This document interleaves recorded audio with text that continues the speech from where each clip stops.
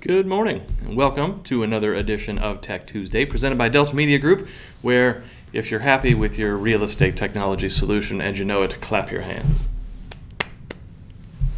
Sorry, I watched a movie with it. Never mind. So today, we are going to go in and we're going to take a look at the sold listings display system. So first off, there are two different ways that you can display solds. The first is if we're getting data from the MLS, where we can actively display sold listings like on the regular property search. On your website, those can be narrowed down to just your listings. So that's one method. So what we're doing is taking the listing data from the MLS, finding the ones that you were associated with the sale on, basically based on the data that we're getting, and displaying those in the regular property search. So that's one way. The other way is that there is a page that is dedicated to the display of your solds. And that's the one we're going to go over today. So let's jump into the DeltaNET and see how that works. So first and foremost, if you'd like to set up this page, you want to set up the page itself.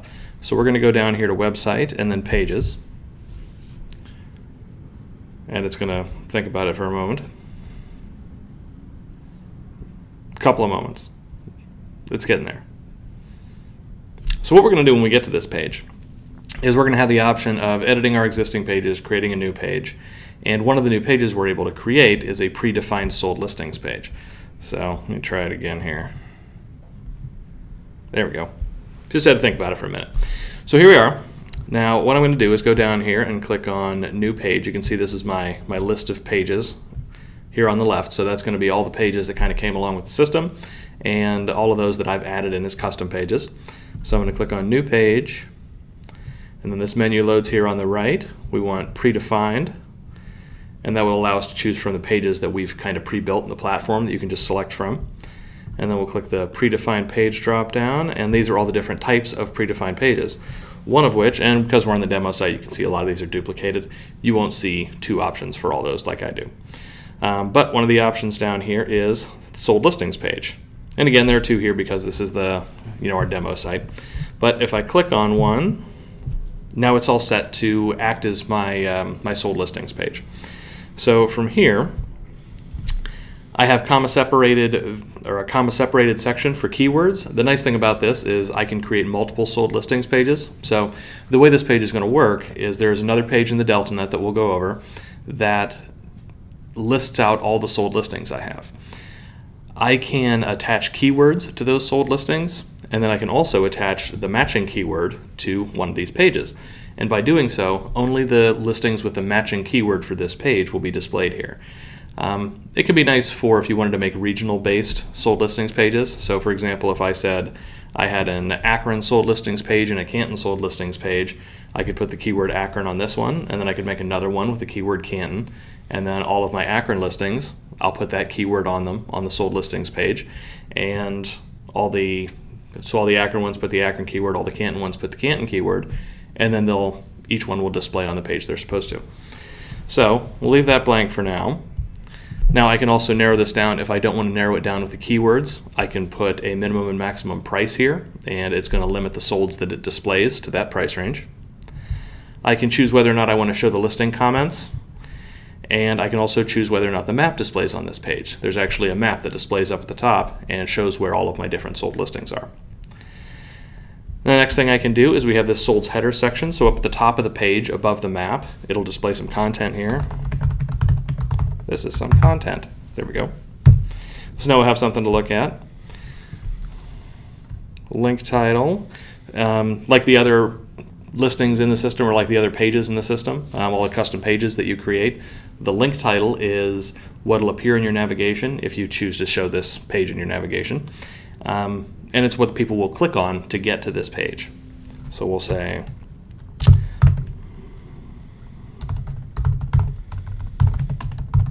I think I might have a My Sold Listings already, so I'm mixing it up. My previous sales. Now it'll make the page title match. The page title is what will show up here in the browser tab or even in the browser heading, depending on what kind of browser you're using. It's also something that will be picked up and shown on the search results pages. And the next thing we have is the meta description tag. Like the other custom pages, that is just a short paragraph, like a readable paragraph that describes what your page is about. And then meta keywords are individual keywords separated by commas or even short phrases that are also meant to describe what the page is about. That doesn't need to be readable, it's just a just a series of keywords. I will say that most search engines don't use these keywords anymore, so you can choose to enter them or not. It doesn't hurt to have them in place though. And the next thing you can do is you can set these campaigns up. What this will do is, again, the same as any other custom page you create. If somebody is logged into a portfolio account on your website and they visit this page, they will automatically be added to whatever email whatever email campaign you have checked here. So if I were to check the Zillow campaign, for example, I have an email campaign called the Zillow campaign. If somebody goes to my website and they're logged into their account and they go to this page, it'll automatically drop them into that campaign if they're not already in it, and then they'll start getting emails from that campaign. So that's kind of a cool feature. And for this page in particular, you could make a seller-targeted email campaign. So you put a bunch of emails that are all designed to target potential sellers, and set it up so that when somebody visits this page, they automatically get dropped into that campaign and start getting emails from you. So keep in mind, they do have to be logged in though, so they have to have an account already, so so that we know who to email it to. So now that our page is set up, I'm going to go down here and click Update Page. So there we go. So now our page is all set. And I'm also going to click this to open it up in a new tab because we're going to come back and take a look at it later. We'll let that load for now. All right, so now once we've set up our sold listings page, what we can do is go down here to Listings and then Sold Listings. Now this is the page that dictates kind of how that sold listings page works and what listings will display on that page.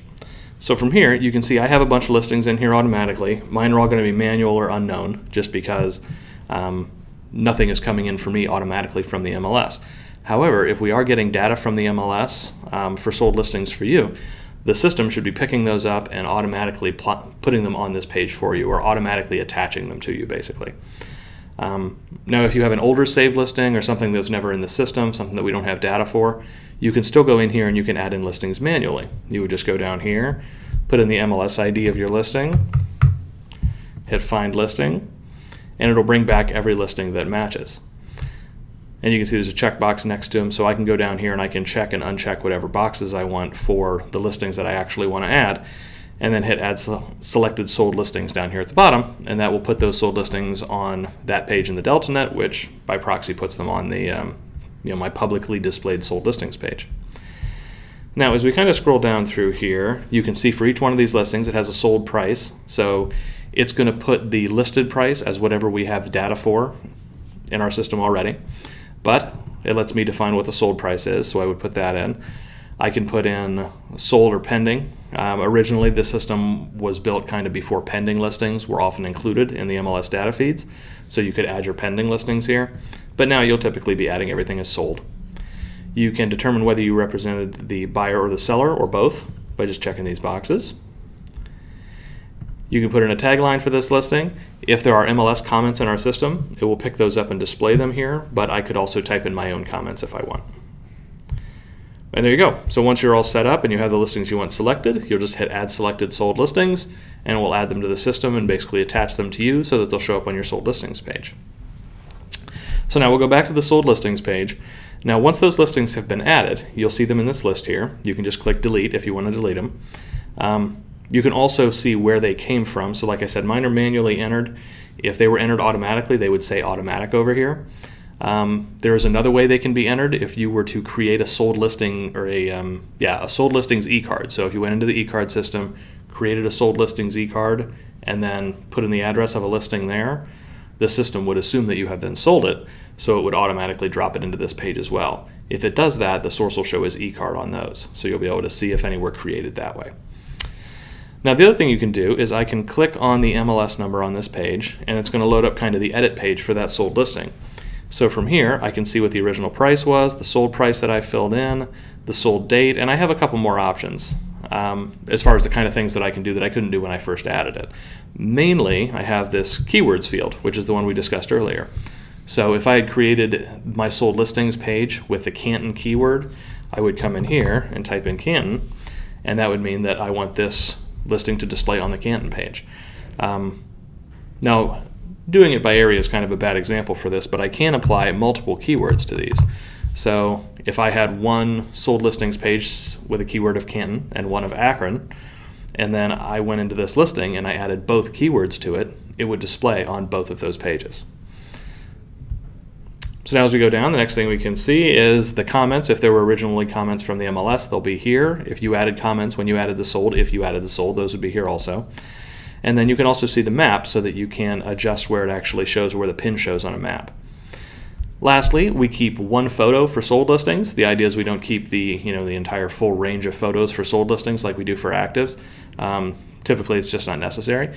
So we just have that one photo, and this is where you would change out that photo if you want to. So it's going to use whatever we have in our data, but if you have an updated photo or you want to use a different one, this is where you would set that up. You just click on Choose File, select the file from your computer, and hit Upload Photo, and that'll pull the photo in and attach it to this listing. All right, so the next thing you can do for solds, let me go down here. So we're again under listings and sold listings, so I'll go back to that sold listings page. Now we're going to scroll down a bit. Now we saw that this is where we add in new listings. If I put in an MLS ID like the one that I did earlier and it finds a match, then it takes me to those matches and I can select which ones I want to add. However, we'll see if I can, here we'll just type in something crazy. And I hit Find Listing. Now it notices that it doesn't find any in our system, so there's nothing in our database with an MLS ID that matched what I typed in. So what I can do is, if we read through this message, it says I can click here to manually add the listing. So if I click here, it takes me to this page where I can go in and manually enter all that listing data. So even if you're trying to add a sold listing that was, from back before we had data for it or back before you were on our platform, just for whatever reason we don't have data for that one, you can still add it to your sold listings page by clicking that link and then adding it in manually here. So to do this, you just fill out all the listing information, and it's all pretty straightforward. You add your picture here at the end and you hit Create Sold, and that'll create it and it will add it to your sold listings page. All right, so we'll go back to listings and sold listings once again and move down to the next thing on that page, whatever that was. So we'll scroll down, and the next option I have here is the solds template. So by default, it may well be on the one column layout. This account has been created for a while, so we might not be setting that as the default anymore. But you can see we have a few different options. The one that you want, and the newest one, is the responsive version. So I'm going to click on responsive, and click on change template. So now that puts me on the newest template. So if I click over here, now this is the sold listings page that we opened earlier. So we can see it loads up. Here's my content that I put up in the header, so you can see where that displays. And then here's a listing. Now what it's doing is it's trying to fit all of my listings on here, and since I invented a listing in Beverly Hills, it needs a pretty big map. But other than that, it shows the map and shows the pins for all the sold listings that I have that display on this page. And this is still an interactive map, so I can move this around. I can zoom in if I hold down my command key here. And I can click on it and see information about each of these solds. Now if I scroll down a bit, it's going to actually show all of my sold listings here. Off the top of my head, I don't know how many it does per page, but it does something like 25 per page, and it will actually paginate if you have more than that. So if you have 50 saved listings, it'll break them down into multiple pages so it doesn't try to load them all at once. The other thing you can do here is I can have this sort by different criteria, so it's going to sort price high to low by default, but I can change that by date or price low to high. So I have a few options as the person visiting this page as to how I want to see these listings. But overall, it makes for a pretty nice sold listings page, and you can go here and have this all set up, and it's an easy way to display all of your solds in a way that you have a little more control over it than if you were to just use the regular search results page. Now, the last thing we have on our sold listings page, so we're back under listings and sold listings in the DeltaNet. If I scroll all the way down to the bottom, you can see that we have a couple more options here. If your company is getting sold data and we're attaching that stuff automatically, but you don't want the system to automatically attach your sold listings to you, you do have the ability to opt out of that. So this first drop down, if you switch that to yes, the system will no longer automatically add sold listings to you. The next thing it will do is that whenever it adds a sold listing, it'll automatically send you a notification email. If you don't want those notification emails, but you still want it to add the solds, then you can go here and change this to yes, and that will opt you out of receiving those email notifications every time a new sold listing is added. So there you have it.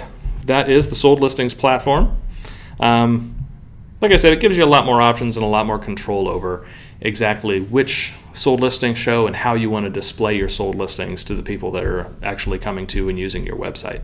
The other option is you just have a search results page or a link to a search results page that just says show all of my solds based on what came from the MLS.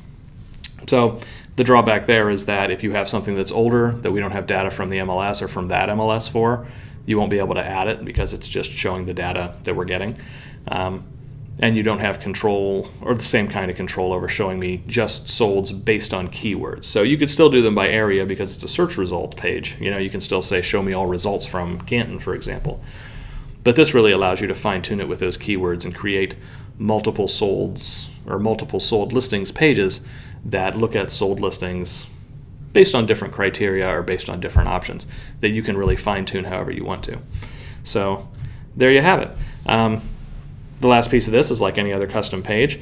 You would just add this page or a link to this page to your navigation, and it'll show up there at the top, and then people can click on it to get straight to these pages. Well, this page or these pages if you've created multiple ones. So there you go. That's all there is to it. As always, if you have any questions, comments, concerns, feel free to send an email into support@deltagroup.com or give us a call, and we will be happy to work with you and help you work through anything you need. So thanks a lot for joining me, and I'll see you again next week.